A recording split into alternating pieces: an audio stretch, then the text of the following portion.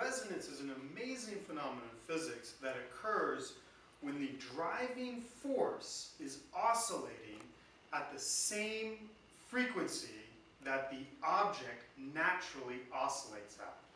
In other words, resonance occurs when the driving frequency is equal to the natural frequency of the object. And what I have here are two pendulums of different lengths and a shaker table. So this table, as you'll see in a second, vibrates back and forth.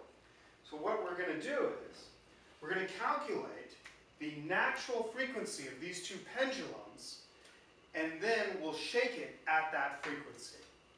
So let's first measure the lengths of the pendulums. And going from the center of mass to where the string's attached, that's about 18 centimeters.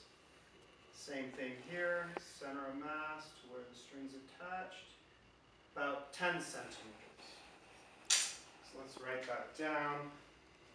So the length of the long string we had at 18 centimeters, or 0.18 meters.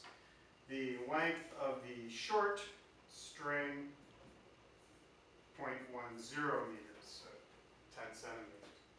Now, the frequency for a pendulum is this formula, 1 over 2 pi square root acceleration of gravity, so it does depend what planet you're on, divided by the length of the pendulum. Now for us, the frequency, I'll do it over here, the frequency of the long will equal 1 over 2 pi square root 9.8 meters per second squared, all divided by 0.18 meters. And the frequency of the short, same thing, but different length, all over 0.10 meters.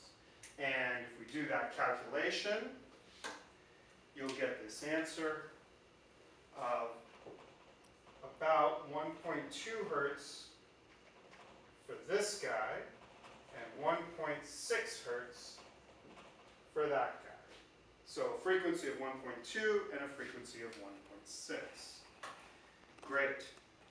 Let's do the experiment. So I will now turn on the amplitude. And as you can see, we're currently at 0.848 hertz. We need 1.2 hertz to make this guy resonate. So let's turn this up to 1.2. Notice that other frequencies don't do it, but when you get to resonance, well, you see the phenomena.